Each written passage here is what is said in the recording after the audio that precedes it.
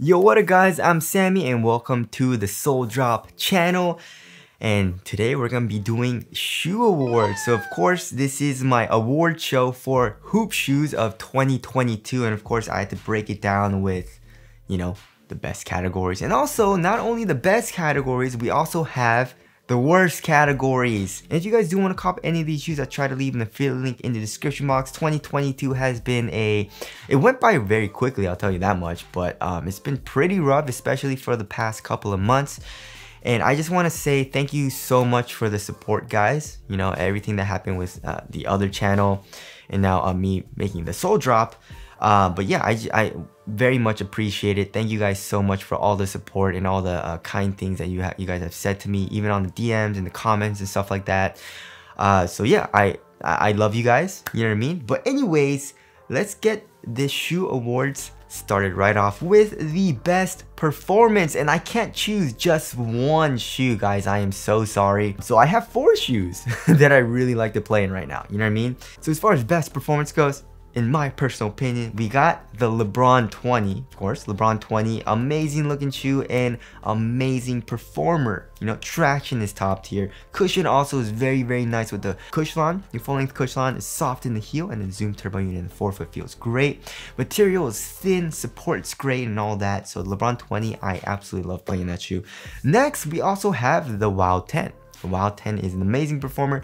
It just sucks that the LeBron 20 and the Wow 10 are just so damn expensive, but if you don't mind spending that bread, if you don't mind spending that money and you're just like rolling in the dough, you don't care, the Wow 10 is amazing as well. I definitely feel like the cushioning setup is even better than LeBron 20. It's more subtle, but also like with that full length boom right underneath your foot, you get that crazy compression. And it's not crazy actually, it's just a nice subtle compression and bounce, which feels great. It's still responsive, still has nice compression and impact protection. Great core feel and all that. Material is super thin, but also very supportive shoe overall. Traction is great as well. I wouldn't say it's top tier, like it's not as good as like the LeBron 20, but it's still very, very solid. Next, we got the PG6, amazing shoe. I love that shoe. I need to get more colorways. I only have one, which I'm super sad about. I guess I am waiting for it to go on sale, but I feel like I haven't seen it go on sale, like crazy sale, you know what I mean? But anyways, PG6, amazing shoe as well. And last but not least, we got the 808-2. The Waveway 808-2 is definitely up there as well. It performs very similarly to like the Kobe 9, Kobe 8s and stuff like that. It's got a drop in midsole, which feels great. Traction is top tier, support's great and all that. So yeah, the 808-2 is also up there. So I'm sorry, I couldn't just pick one. I got 4 shoes in the best performer category in the shoe awards. So there's that. Next, we got the worst performer, right? So I'm playing in the AG3 right now and it's not looking so good, guys. So the AG3, super duper stiff shoe, like crazy stiff. The sole of the shoe is super stiff. The material overall is very stiff. It's uncomfortable. Cushion also isn't great. You would think that because of the thicker cushion, like it does not have good core feel. Like you're super high up off the ground. And because of that, you would think, because of the thicker foam, you would have nice compression and soft. It's actually not, Traction also is not that nice. Super heavy shoe as well. So AG3, not great. And also the Kyrie Flytrap 6 is pretty not good. You know what I mean? So it definitely sucks because Flytrap line, when it started, like the 1, 2, and 3 was just so good, but after that it's been eh. But the 6, not great traction. Cushion sucks. Not great core feel, but also like the foam is super stiff and the forefoot unit is not very nice. Materials super cheap and like pretty stiff on foot. So yeah, the Flytrap 6 is also on that list, which sucks. But I feel like every other shoe has been pretty nice, so I guess that's good. Next, we got the best looking shoe, best aesthetics, and we got the LeBron 20. And the LeBron 20 is definitely up there. I just love the simple look. A lot of you guys are saying they copied Kobe's design, and I guess I definitely do see that, but I'm not mad at it because Kobe's look amazing. You know what I mean? So, yeah, it's just LeBron 20. It looks like a Kobe, but with better cushion. You know what I mean? So that's definitely up there. And then my kind of like consolation or runner-up is right here, the Li Ning JB1 Jimmy Butler signature shoe. I don't know what it is. It kind of reminds me of like old school Kyrie's, especially with that teeth design from the outsole, right? But yeah, the JB1 looks great and also is an amazing performer. So there's my 2 for the best looking. And then the ugliest, yeah, is definitely the Jordan 1 Take 4. Right, Russell Westbrook's takedown model. The 3 looked really good. I don't know what I mean, even the 1 looked good. The 2 looked great. But I don't know what happened with the 4. The 4 looks so bad. It looks very cheap, you know, like super duper cheap, and just honestly, it's just ugly. So there's that. And then my consolation is the Donahue 4. I mean, the colorway that I have looks amazing, but yeah, it's the colorway. The overall aesthetic and like every other colorway of that shoe, I feel like is not that nice. So there's the Donahue 4.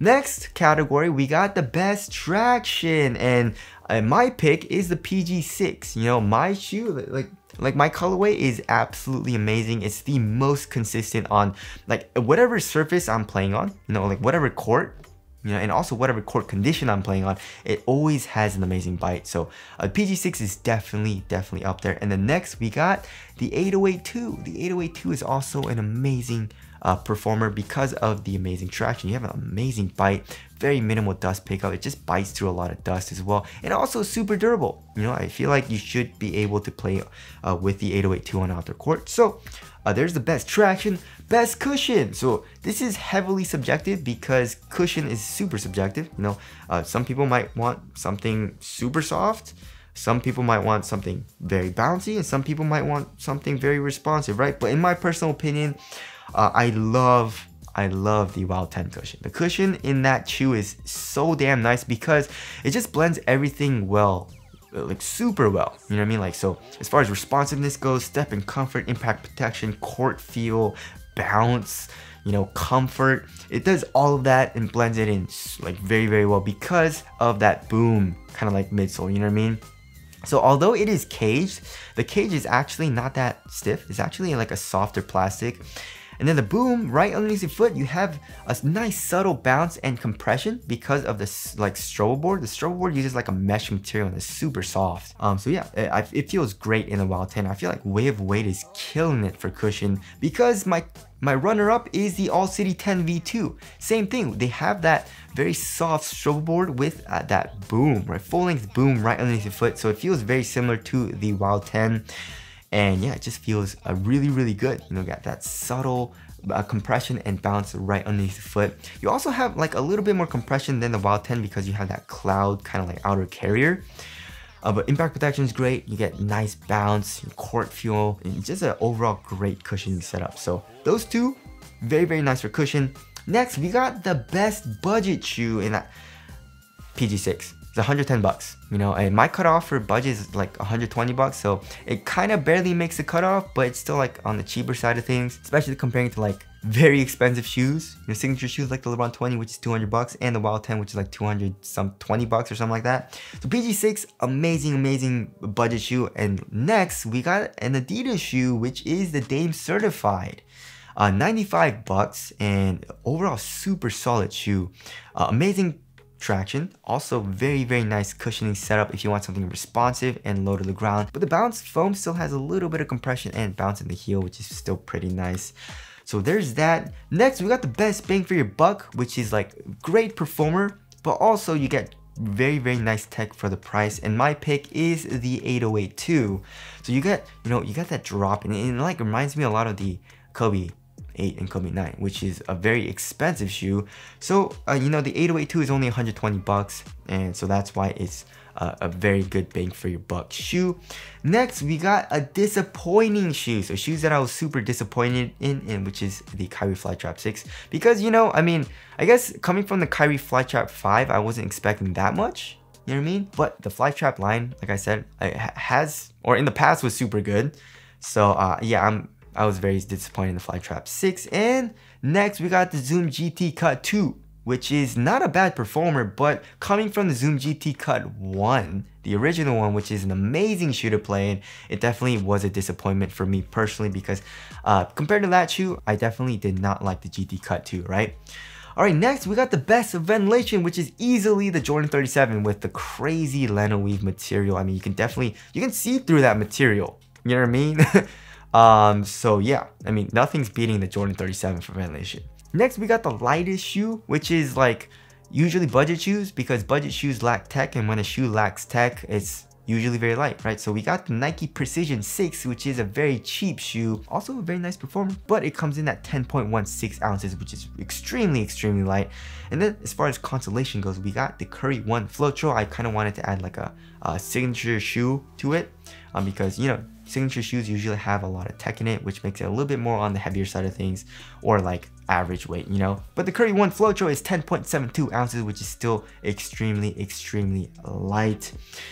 And last but not least, we got the most surprising shoe, the shoe that surprised me the most because I wasn't expecting much from this shoe, was the Wave Away 8082. I actually didn't even know this shoe came out. You know, thank you to you guys for telling me about this. You know, a lot of you guys actually DM'd me on Instagram and you were like, dude, check this shoe out. You know, it has a drop-in midsole like the Kobe's, and it looks very nice, so try it out. So I was like, all right, I'll try it out. And I got it. I wasn't expecting much, honestly, but I tried it on, I played it, and I was like, yo, this is so damn nice. I was super surprised because, you know, it's an amazing performer and also has a pretty damn good price.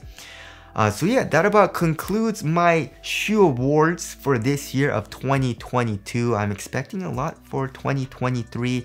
And again, thank you guys so much for supporting me. I appreciate every single one of you. And also, again, if you guys do want to cop any of these shoes, just try to leave in the affiliate link in the description box. But that's it. Thank you guys for watching, and I'll see you guys in the next one.